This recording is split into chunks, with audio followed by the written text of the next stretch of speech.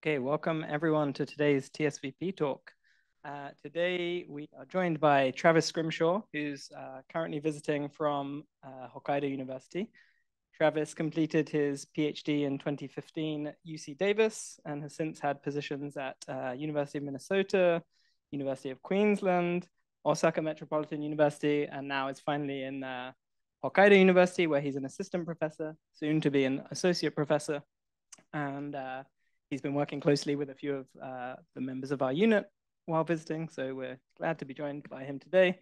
And the title of his talk is Throwing Balls to Make Microscopic Waves. Oh, thank you. Thank you very much for the introduction and allowing me to be part of this nice program, this wonderful traveling salesman's visitors problem type solution. But I guess because I'm not talking to a bunch of computer scientists, no one understands that joke, and I'll move along. So during my talk today, I'm going to just give an introduction about some very classical results from probability theory. Well, not super classical, but more than 30 years old. But the model itself actually is about 80 years old now, and talk about what happens kind of in the long-term behavior and going from the microscopic level to the macroscopic level. And then I'll talk about a very similar type of model, but that's deterministic and that's motivated from a completely different area. And then I'll, at the end of the day, just sketch some open questions. And maybe you'll have some nice applications for whatever problem that you're interested in. I mean, the model I'm going to start with is actually a very, very widely used model in mathematical, all sorts of mathematical contexts, but also physics, chemistry, biology, traffic congestion, engineering, things like that. So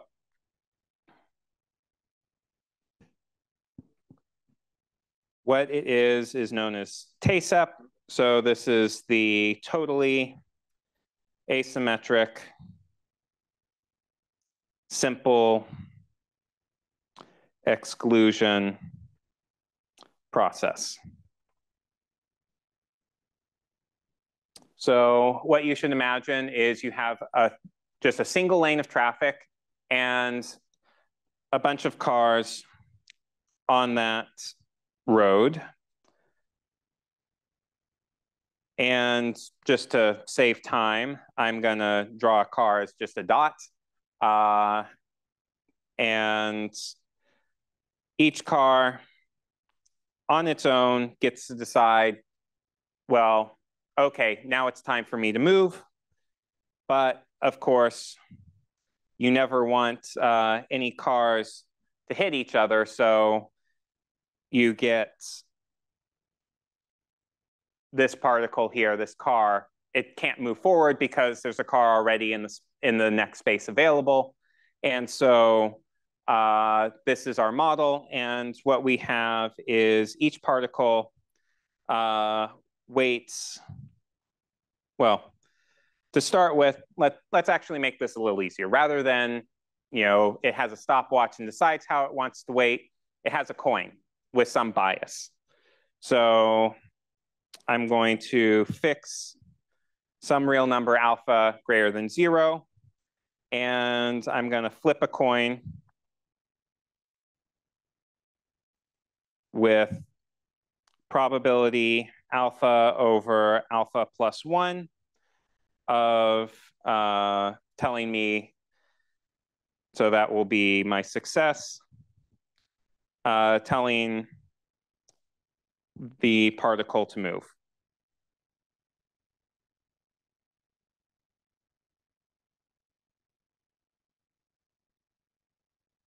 So it's just a coin flip. And you just wait until the first time you get a heads, and then you repeat, and you, at every time step, every car that can move, its driver flips a coin and goes, oh, it's heads. Now I move to the next space. If there's a car already in front, well, you're stuck in traffic, and well, you can call it a fun game of flipping a coin, but you know you're not going to do anything, so you might as well watch a TikTok video. So that's the start of the model. And so the probability of the waiting time being t is equal to p to the t times 1 minus p. Well, actually, I've done it the other way. So you have 1 minus p to the t number of failures, and then you get a probability, you get a success, and therefore you move. And well, this here is basically a geometric series. You probably learned about this in high school. And if I make this infinite sum, I get 1 because, well, an event should happen for sure. That's probability 1. So this is our discrete time model. But when we're doing this, we actually want to do continuous time. And we want to find a way to sample this because, well, if you have a continuous, say you're picking a random number between 0 and 1, a random real number between 0 and 1, the chances of you getting exactly pi over 3 minus 1, let's say, is 0. There's no way you're going to get precisely that one real number. It's too many. So we need to find a way to actually model this. And so what we do is we scale time and the probability at the same rate by, say, some delta t going to 0. And when we do that,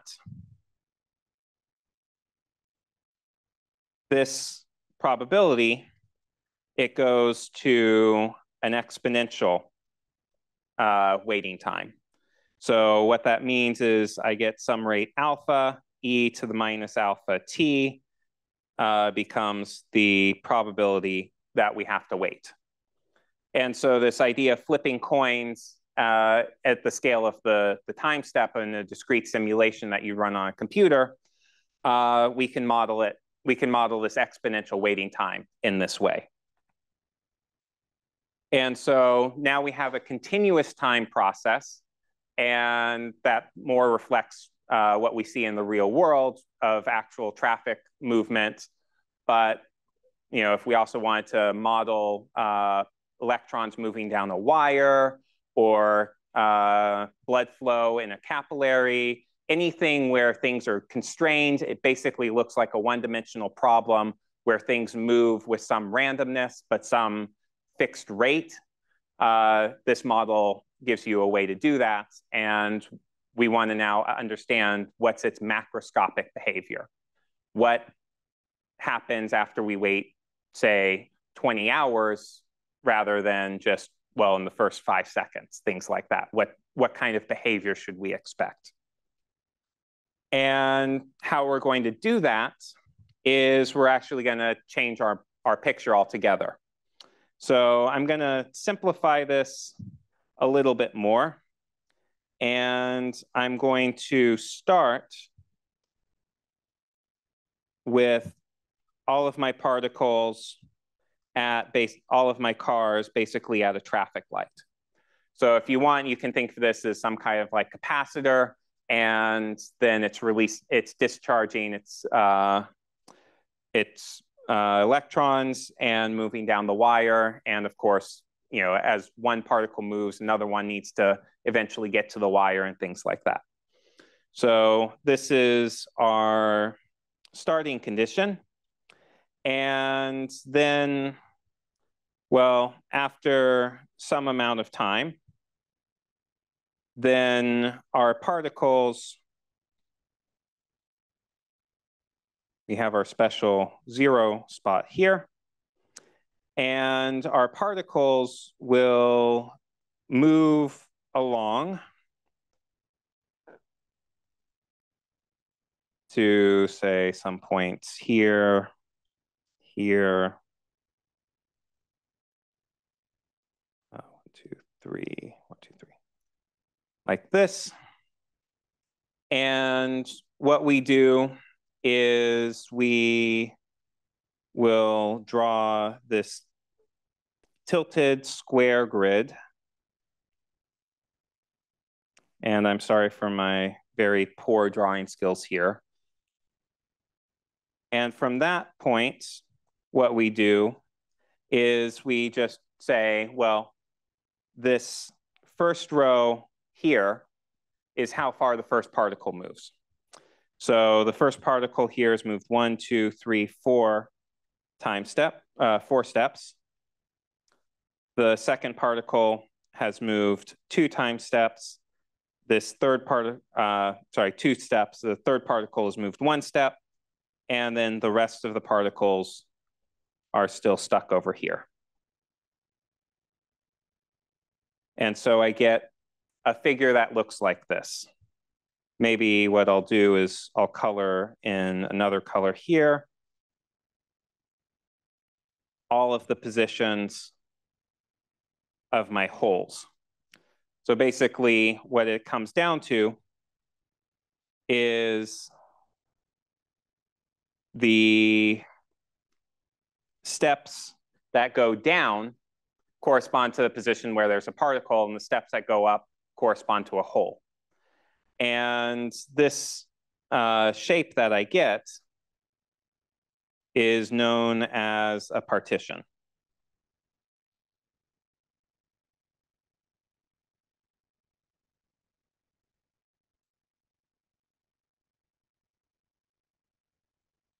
Like that.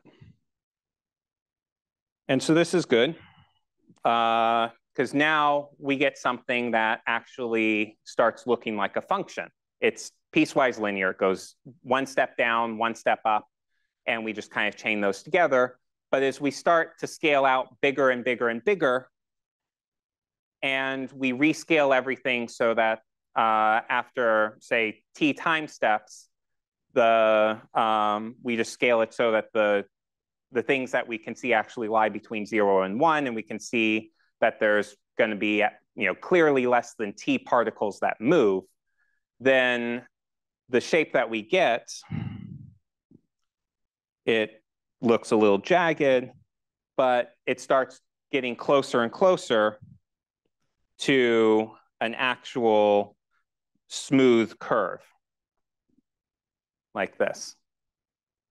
And what we want to do is we actually want to describe what that curve is precisely. So now we have our model, but our model is still just a little bit complicated. And when we're in continuous time as well, 2 particles will never move at the same time. Again, the chances of you picking a random number between 0 and 1, that's exactly pi over 3 minus 1 is 0. So let's actually tweak our model a little bit and say, well, only exactly 1 particle moves at each time step. So we only, we're kind of forgetting about time a little bit. And we're just saying, well, we only care about the sequence that the particles move. And we, therefore, again, only 1 particle moves every single time. We just record that. And so we record that in the boxes of the partition. So, again, the partition is cut out from this square grid, and so I get a bunch of boxes. And now I'm going to fill those boxes with integers 1, 2, 3, up to however many boxes I have. But I can't do this in an arbitrary order. I basically need to play a big game of very simple Tetris where one block drops at a time and it slides down into a corner. And so if I want to do an example,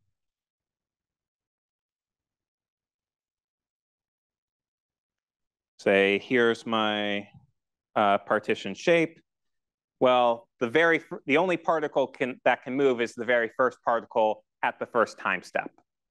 But now we have a choice. We can move the first particle again or move the second particle. So let's say I move the first, then the second particle moves, and then the second particle moves again. First particle moves, then the third particle, then the first particle, then the second particle, and then the fourth particle like this.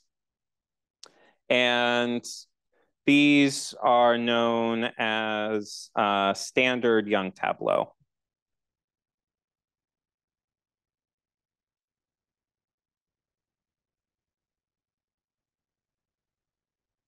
So now our model is basically we want to actually count the number of standard Young tableau. So I'll write that as F lambda. This is the number of standard Young tableau. However, it turns out that if I want to properly encode the dynamics of my original particle system with that rate alpha that I originally started with, I don't quite want F lambda by itself. I actually want the probability of the particles being at a position lambda being equal to F lambda squared, and then I need to normalize that. And there's a few questions involved. First, does this make sense? Can this normalization constant be infinity, and therefore everything is zero and then things go bad? Well, I want to actually make things just a little bit easier because it will go to infinity and things are bad. So let's normalize this, but let's only do it where the size of the partition, the number of boxes of the partition is equal to a fixed value n. And then we just take n off to infinity because n is our time. Maybe I should actually call it t for that matter, because it's, how many steps have we done? And we want to take time off to infinity and then rescale. So basically, I want to take a sequence of random partitions where one's contained inside of the other, and that's how I'm kind of recording these tableaux. And so from this, now I need to I can compute ZT because I know I have a finite sum. I want to compute the sum of F lambda squared. This will be my ZT, where I'll just throw a little bit of math notation here. But I'm just summing over all partitions of T, all ways to put these boxes, put T boxes. And so the claim is that this is equal to T factorial. In other words, this is the number of ways of shuffling T cards. And how do we see that? Well, we have a nice way to do that. And I'll just draw yet another grid.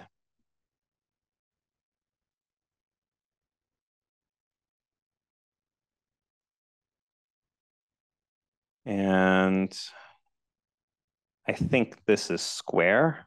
1, 2, 3, 4, 5, 6, 7, 8. 1, 2, 3, 4, 5, 6, 7, 8. And well, the number of ways of shuffling T cards here in this grid, I have an 8 by 8. I have a standard chessboard, and I want to shuffle 8 cards. Well, how I can encode that is by placing 8 rooks on this chessboard such that none of them can attack any of the others. So for instance,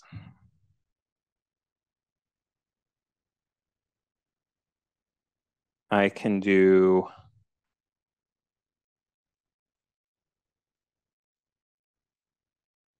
something like this. And so why is this a shuffling? Well, I can just write 8, 6, 3, 5, 4, 1, 7, 2. Say this 3 is coming from, well, let's say this 5 here. Well, it's in the 4th position, the 4th row, 5th column. That's how I can assign these. And now how do I get the standard Young tableau out?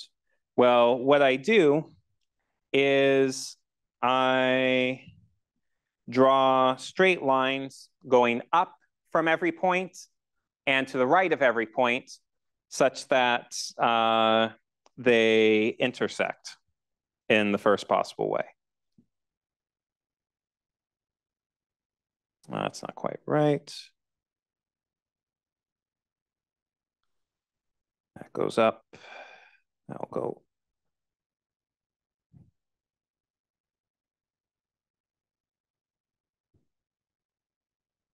like this.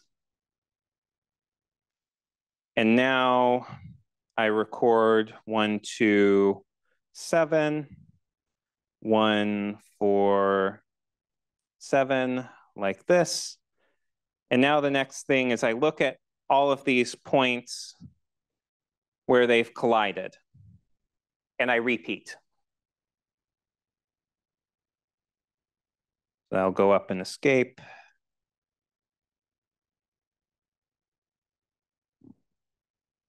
I'll go like that, and I'll go up. And so now I get 3, 4, 8, 2.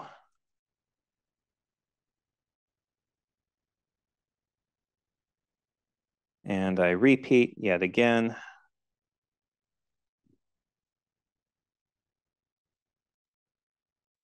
So 5, 3. I'm running out of colors.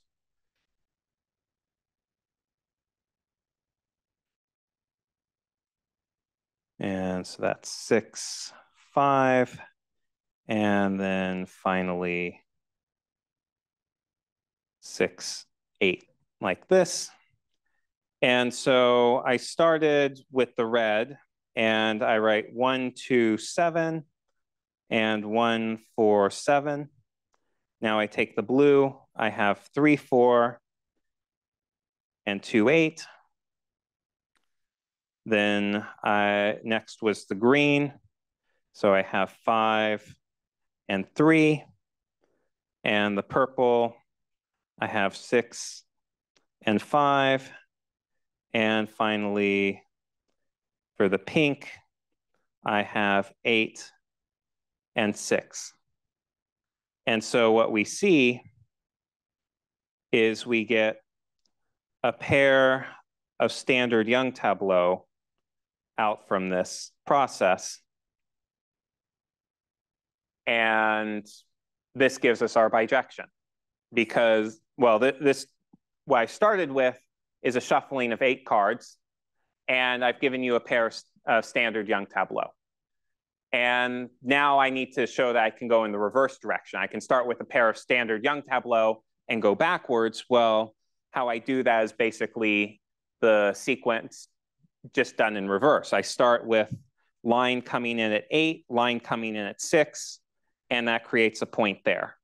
Then I have a line coming in at 6, line coming in at 5, and then lines coming out at this pink point. And well, that gives me all of the purple lines. And you can repeat that over and over again until you get, until you're done. And then the points that you're left with are the red points. And those are precisely your permutation, your shuffling of cards. And it turns out that this construction is also related to something called polynuclear growth, where you have a line and somewhere along that line, a point comes into existence, and then, or like imagine you have, a fire breaks out somewhere, and then it spreads linearly, but spontaneously, you have additional fires that pop up, and you may have a second fire and you record that. And that's this polynuclear growth model. And so what I'm saying with this is, well, I've transformed the picture and I now have my normalization constant. So I now have an actual probability for a random partition with n boxes in it. And but I can also say a little bit more from this, that the shuffle here, if I look at the things, let's see, how does it go? Well, basically, I look at this longest row here, and that's going to correspond to the longest increasing subsequence of this permutation. So the 3, the 5, and the 7 is an increasing subsequence. And this will come up, why I'm mentioning this, it'll take me another moment to actually get there, but please bear with me. So we now have a probabilistic model, and it turns out we can, I won't bore you with some of the details, but essentially using this idea that they're particles, we can use techniques from mathematical physics to actually compute these integrals, to compute the long-term behavior by studying asymptotics and doing some analysis. But the main result is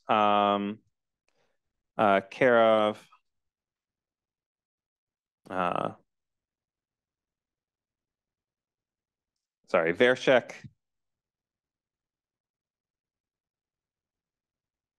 Karov, and independently Logan and Shep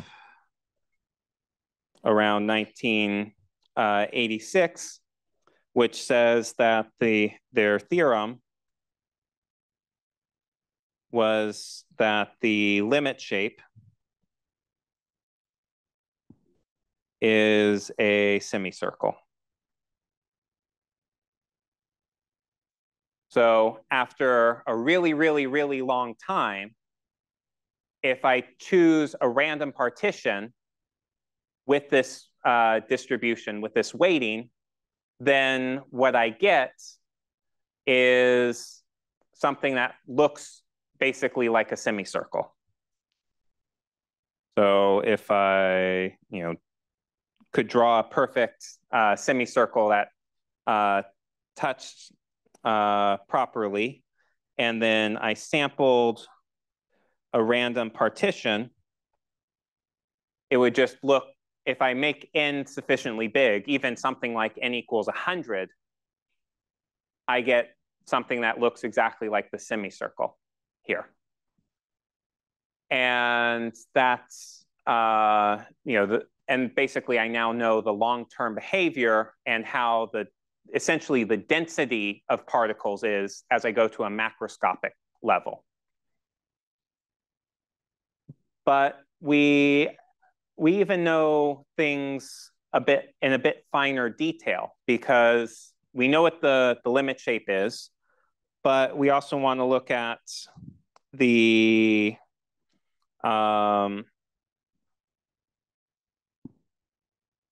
how lambda 1 varies from the limit shape.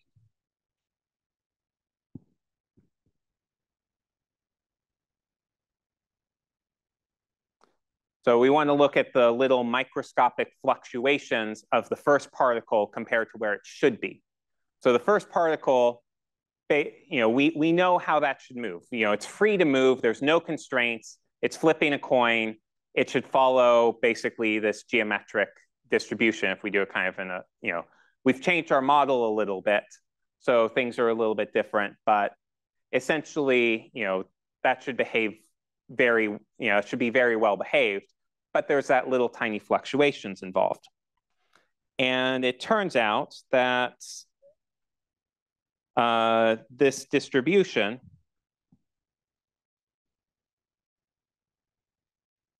is equivalent to the distribution of the largest eigenvalue in a random unitary matrix where we choose entries by Gaussian distribution. In other words, we take basically the complex analog of the normal distribution, little bump, remember back, standard, well, actually everyone here is, I'm sure, taught a class and your students ask you about what's the standard deviation of the grades, all of that stuff. That's the Gaussian, right? And so, it's a fairly simple model for you choose half the entries, and then the fact that it's transpose and complex conjugate has to give you the same thing. You now have all of the entries of the matrix, and then you look at its largest eigenvalue, and you look how that fluctuates from another semicircle. This is known as Wigner's semicircle law. As the matrix gets really big, the eigenvalues approach a semicircle in distribution for value. And so, and this is known as the Tracy-Widom distribution.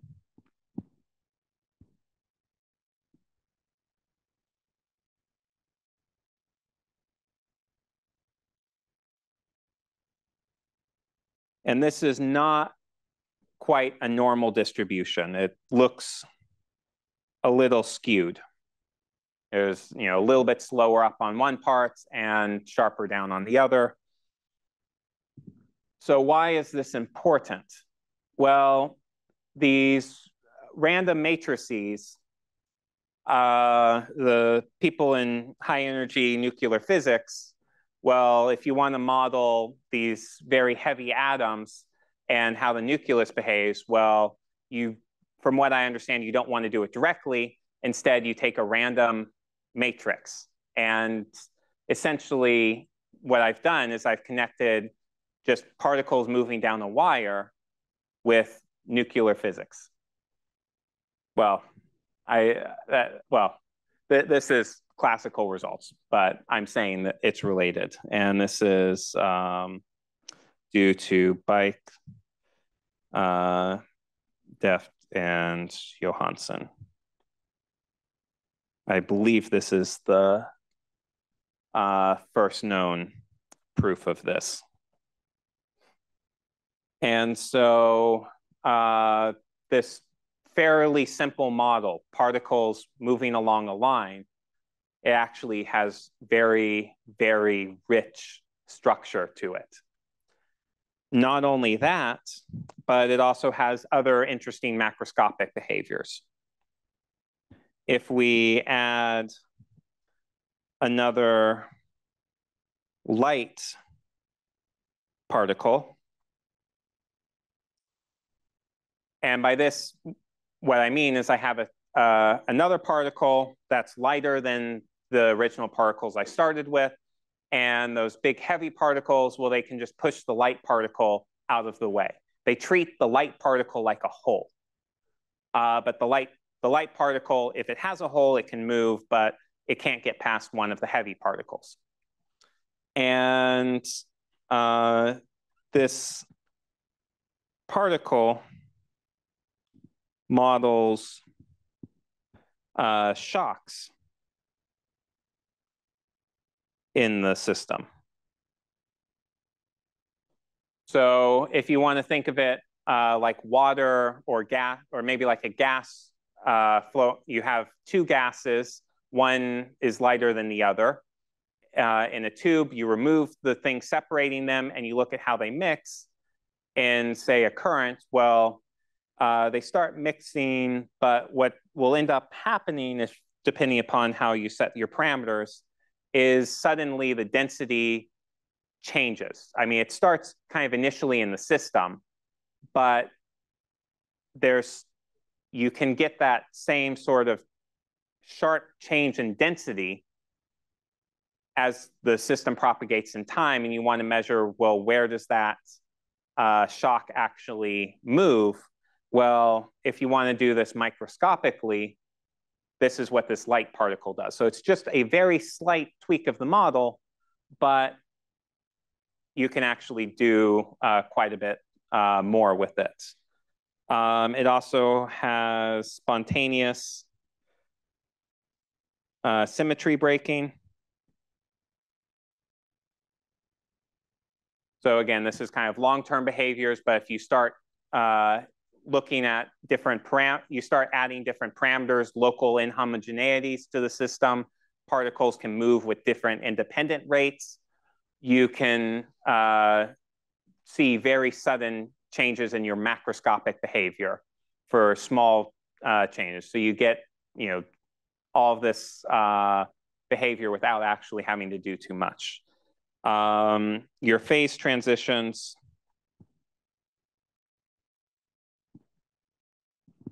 can come from boundary conditions, sorry. Usually you see phase transitions when you start changing internal structure, changing parameters, things like that, spontaneous symmetry breaking. But it turns out that if you, rather than working on a line, you work in a finite dimensional, finite lattice, then your boundary values can actually play a role in how the system behaves and drastically change the macroscopic behaviors of the system. So this model is very, very rich, and basically what's currently being studied is current studies are on a ring with inhomogeneities. So as I said, the particles can have inhomogeneity. At different time steps, the rates could change. At different positions, the rates could change, things like that. And there's still a lot of open questions about this model at a mathematical point of view, and being able to rigorously prove, well, if I just start tweaking my model a little bit, I allow particles to hop over another. They hop more than one space. They hop with different rates, all of these different things. You can get very different behaviors that occur, and we can't actually prove them mathematically. You can run simulations, you can see lots of good behaviors, but the rigorous proofs are actually much harder than that. There's a lot of detail that's hidden in these. And was there anything else I wanted to say with this? Yeah,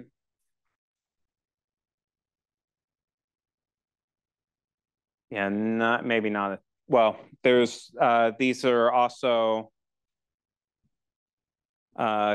very recently connected with counting how many lines pass through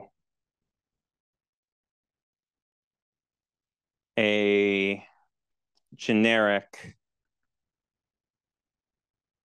configuration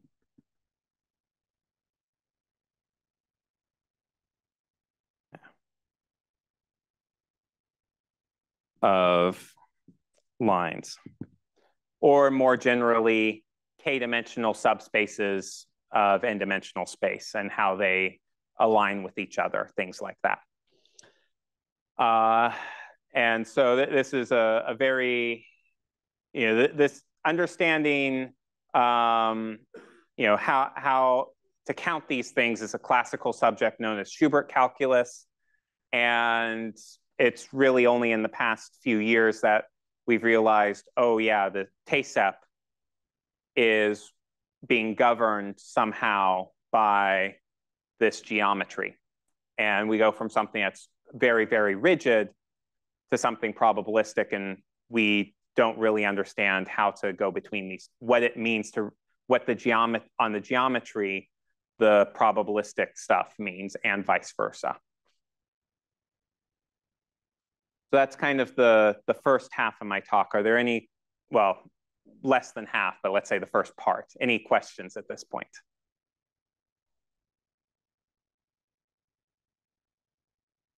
I'll save mine till the end. Something related to this, yes. All right. So now, that's the probabilistic side. But what if I want to make this a more deterministic process? And how we're going to do this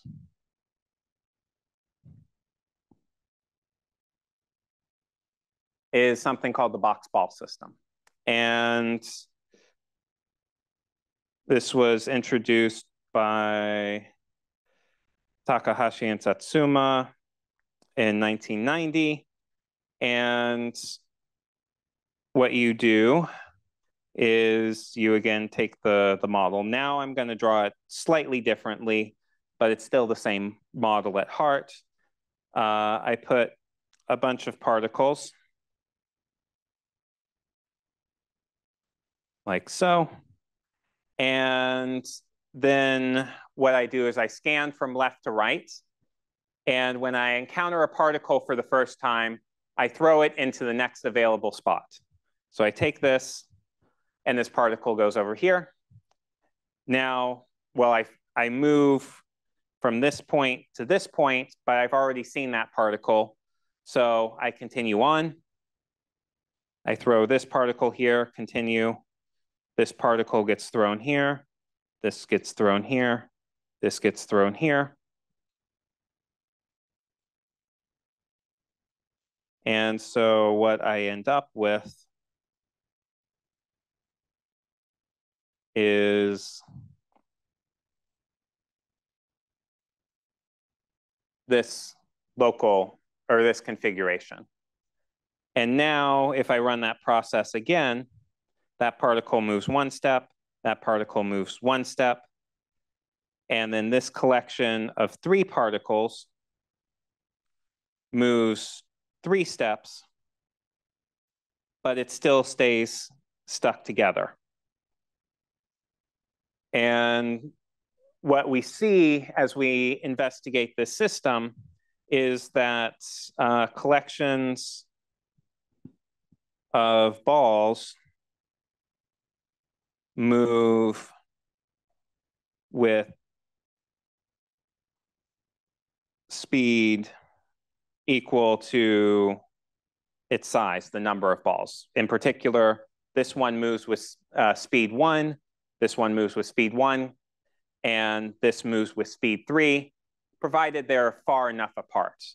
Here, they're kind of in this interacting process.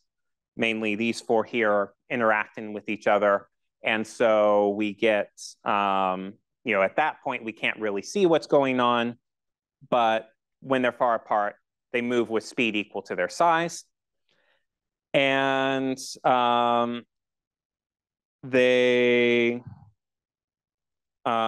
keep their same size after interaction. And so we call these solitons.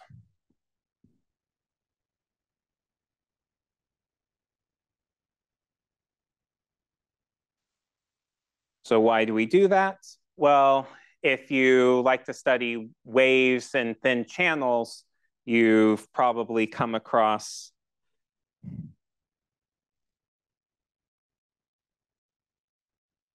the Korteweg-de Vries equation, or KDV if you want, if that's if speaking Dutch names is way too hard for you.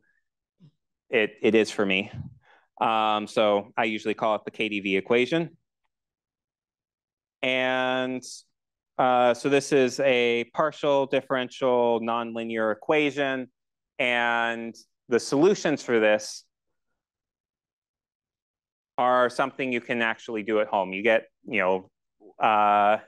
a very long, thin channel, say maybe half a bamboo, and you make waves through it. And you'll find that the waves will propagate with speed according to their size.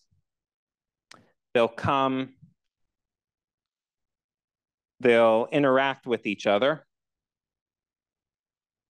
and then they will separate precisely back into the same waves that you have before. And so the box-ball system is just a microscopic version of the KDV equation, and these standing waves or solitary waves are known as the soliton solutions to the KDV equation. And essentially every solution to the KDV equation separates out into solitons. And so this gives us, this really is a microscopic version of the KDV equation. And so, well, this is good. We can study this, and we can derive a number of explicit formulas for this. But it turns out we can actually do something a little bit more. We can introduce a carrier to describe the dynamics. And what we do, well, rather than throwing the balls, I walk along, and every time I see a ball, I pick it up, and every time I see a space, I drop it off. And let's assume I have a fairly large basket, more than the number of balls I would ever carry. So I can always pick up a ball and progress like that. And this small change in perspective, it's fairly easy to see you get the same dynamics. But you can model this by basically quantum symmetries.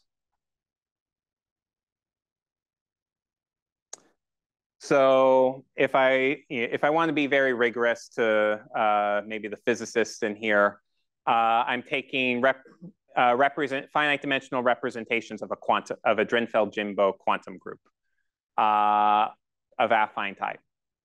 Bunch of fancy words. Basically, I'm doing quantum mechanics and using stuff from quantum mechanics to understand how these waves move.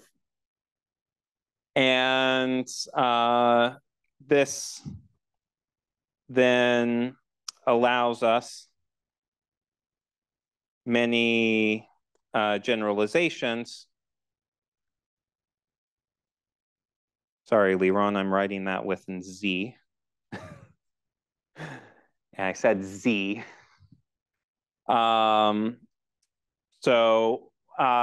Because of these quantum symmetries, I can change things around and do things like introduce antiparticles and describe now how a variation of these waves move. And so this is all controlled by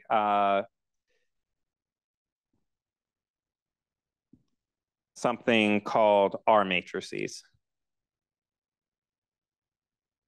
So if you know what an R matrix is, then you pretty much understand this statement.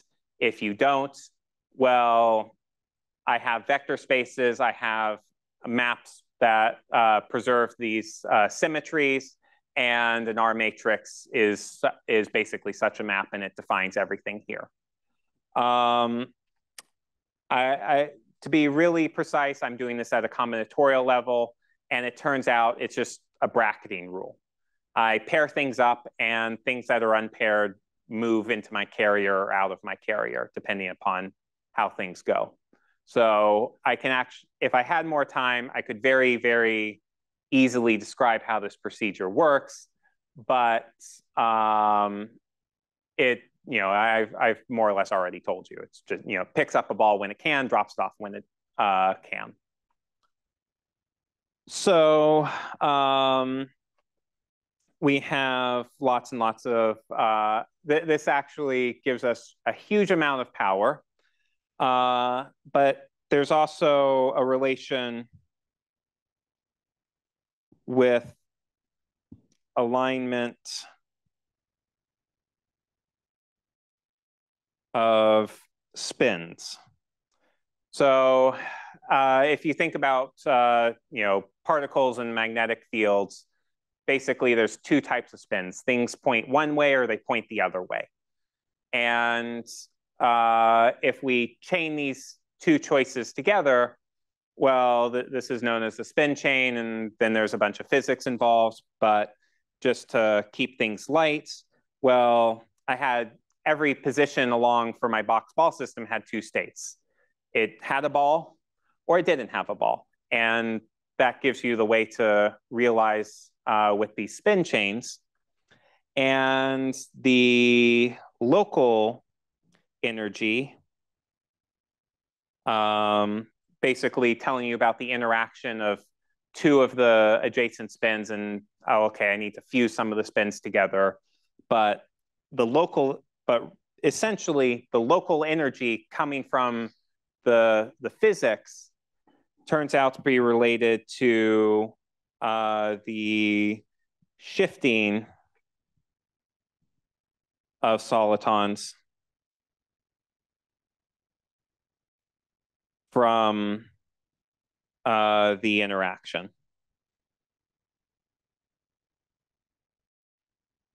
So, and this shift of positions is a sign of the nonlinearity of the system.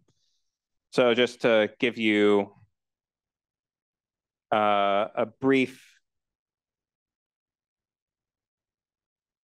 kind of example of what I mean by this. Well, if I have two particles and then a particle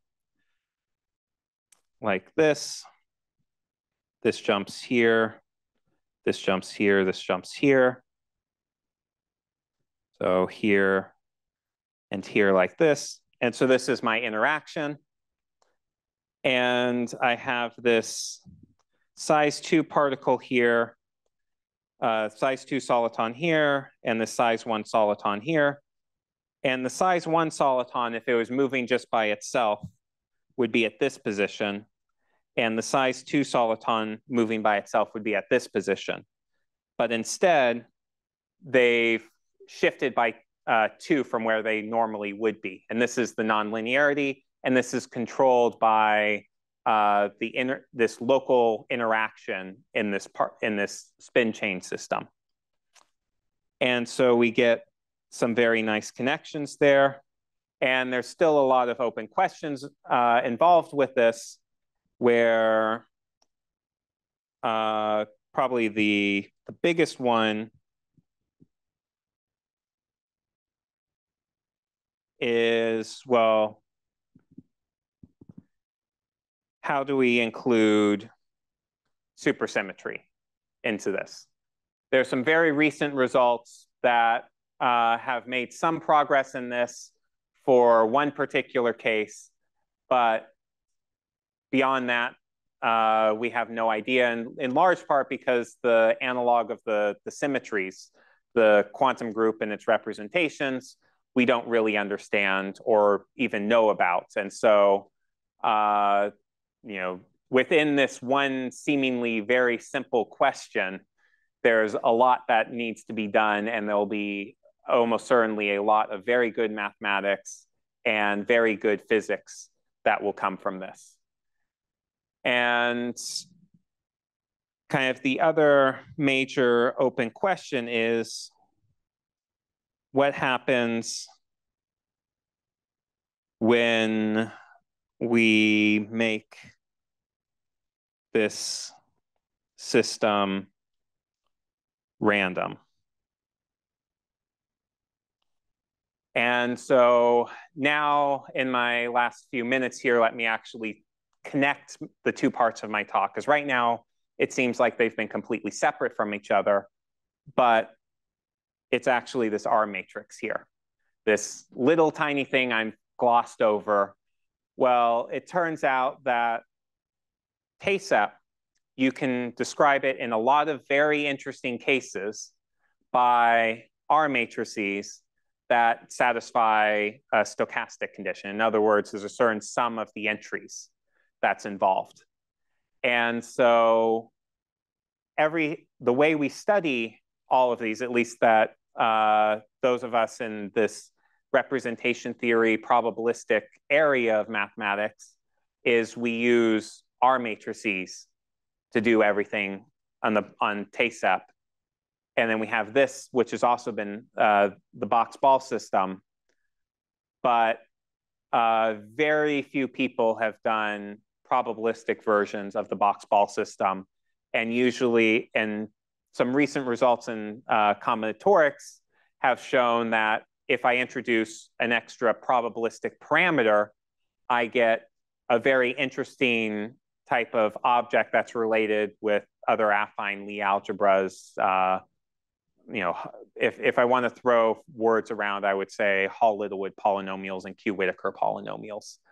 But it turns out you get other extremely interesting objects and with geometric connections. So yeah, I think that's where I'll end my talk. Thank you very much for your attention.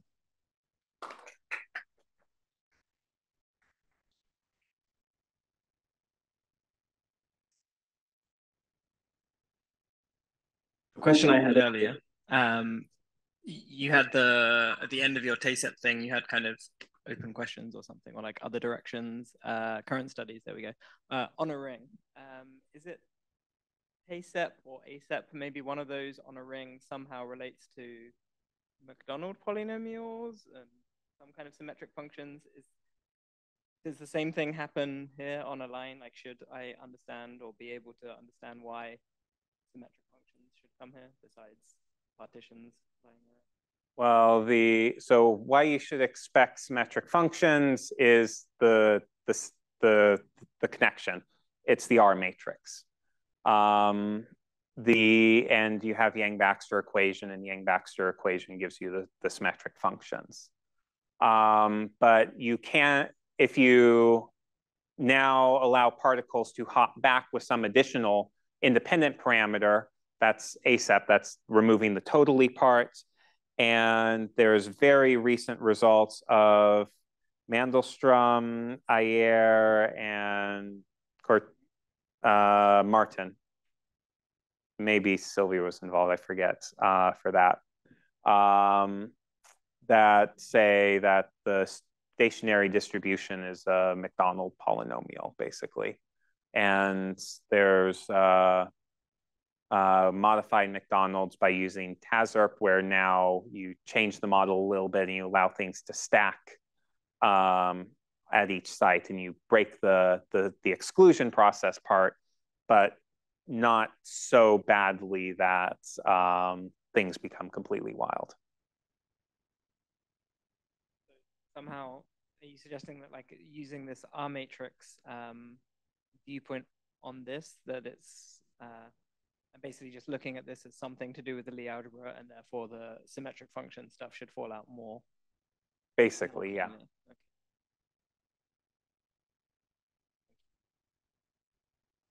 Anyone else have any questions? If not, then let's thank Travis again.